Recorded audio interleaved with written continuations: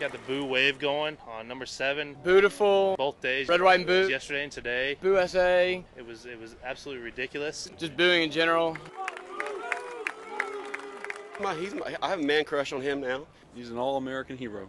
If he wants to call me, hang out, I'll spot the Gators for him. I heard a ton of people today. They were talking. They're like, I got a new favorite player in golf. It's Boo Weekly. And he can go shoot them, or wrestle them, whatever he wants to do. He added so much energy to the team. It's been great. And in the infamous words of Boo Weekly, we wanted to compatibate.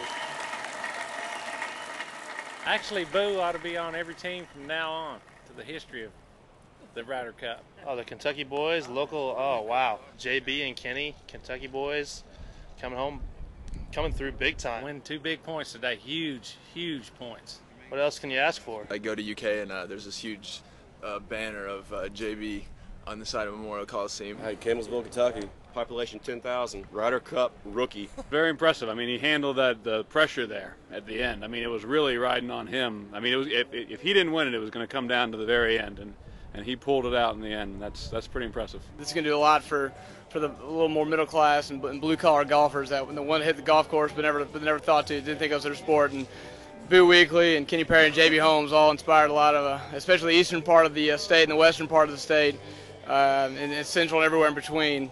It's a big day for Kentucky golf.